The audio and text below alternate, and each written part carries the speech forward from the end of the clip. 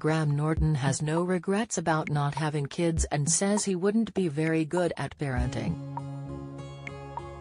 The comedian, 59, who married Scottish filmmaker Jonathan MacLeod in West Cork this year, said, "There were times in my life when I thought, should I be a dad? But ultimately I think it's good that I don't have children. I think I wouldn't be a very good father.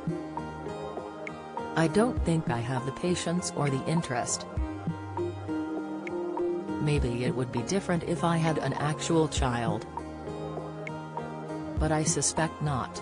The chat show host also said he is surprised still to be feeling vibrant and alive as he approaches his 60th birthday in April.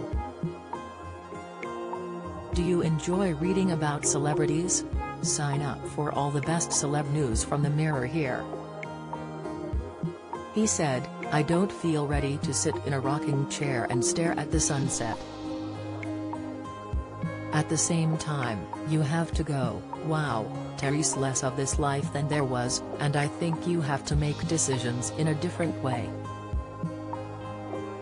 Asked if his decision to marry played a part in that, he joked, "It certainly meant till death do us part seemed more achievable." Graham believes one thing he has improved at as he has got older is spotting destructive, negative patterns that emerge in his life.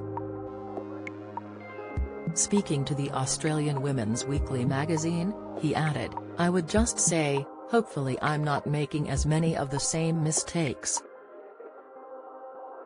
Hopefully I've spotted some patterns in my life and have tried to iron them out."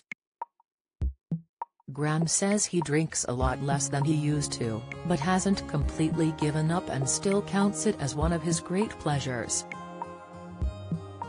He added, "It's a weird thing to talk about because it is a personal relationship with alcohol, and you don't want to sound preachy or judgy."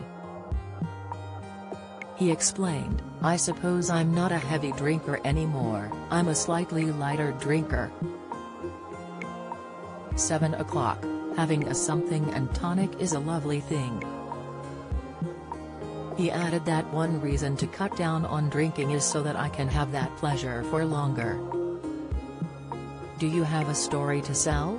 Get in touch with us at webcelebs@mirror.co.uk or call us direct 0207 29 33 033.